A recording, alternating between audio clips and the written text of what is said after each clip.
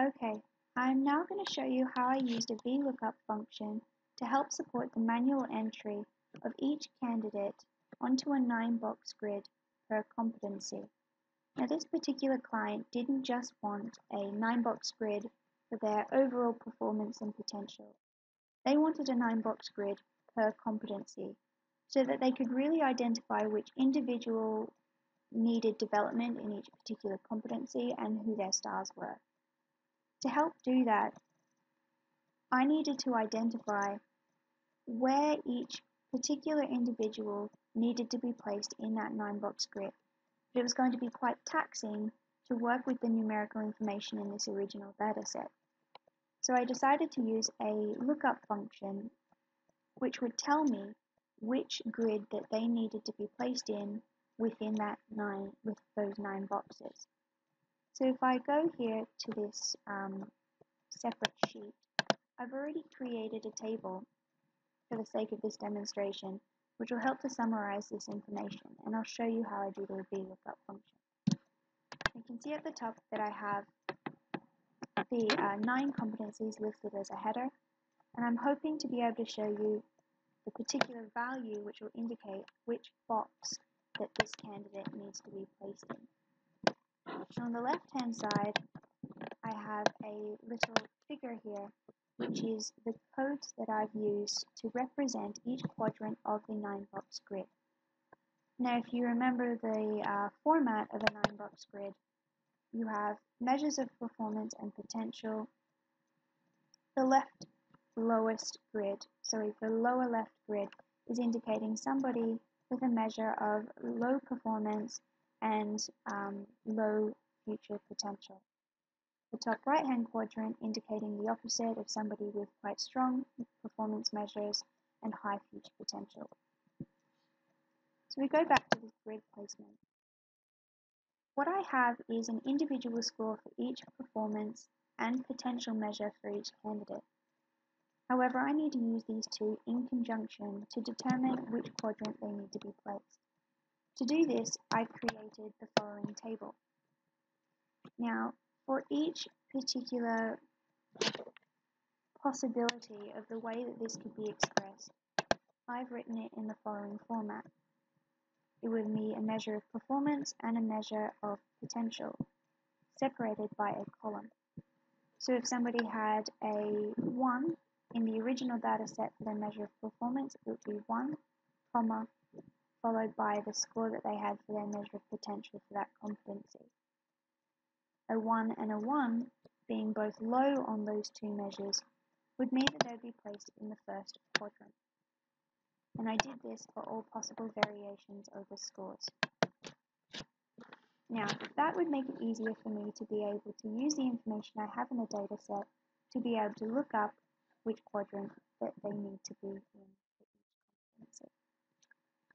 So let me show you how I would first not only write this, but do so in a way that the first value would be in the same format as the table I created on the left-hand side.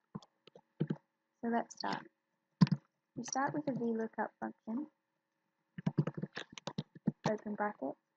Now the lookup value is actually not going to be the ID in this instance because it's all being drawn across from the data set. Now for the lookup value, I need to create it in the format of the table to the left-hand side.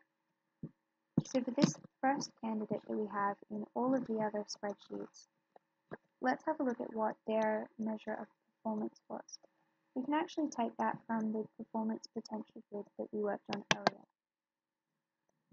So for this candidate, for this particular competency, their performance was a score of 2. So if we click this, it will come in our formula here. Now to separate it with a comma, to put it in the format of our other table, we need to put an AND function, followed by a colon, followed by another and ampersand, followed by the potential.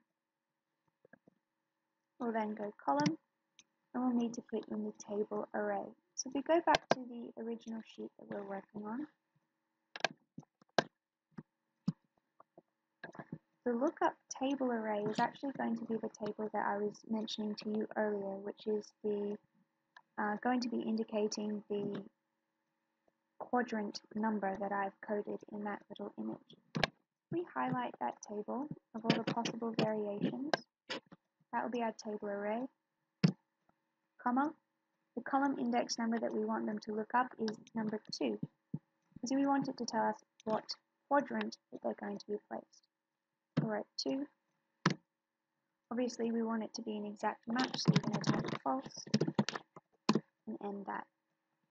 So for this particular candidate, they should be in quadrant 2.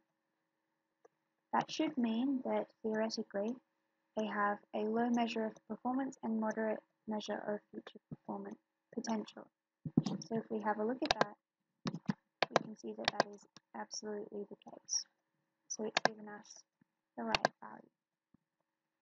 All you would need to do if you wanted to replicate this for the rest of the candidates that you have listed by their ID, make sure to secure any of these particular values. So for example, we would not want the table array to change, we want it to be fixed. So using a $sign, you can make sure that this does not change. Okay, and then you can drag that down. So for each candidate now, you'll know which quadrant that they need to be placed. And you can do exactly the same formula for the other 9 competencies. You can then manually, if you needed to, copy and paste the ID into the 9-box grid. As a sneak tip, I often find that still this requires a bit of manual labor, so what I will do is I will actually, apply a filter, which will allow me to filter through who I should include in quadrant 1. By doing this, I actually make it a lot easier for myself to copy paste those values where they belong in the 9-box grid. Obviously making it a little bit more attractive, but that is the main gist. And that is how I use the VLOOKUP function to help support the manual entry of a large number of candidates into a 9-box grid per competency.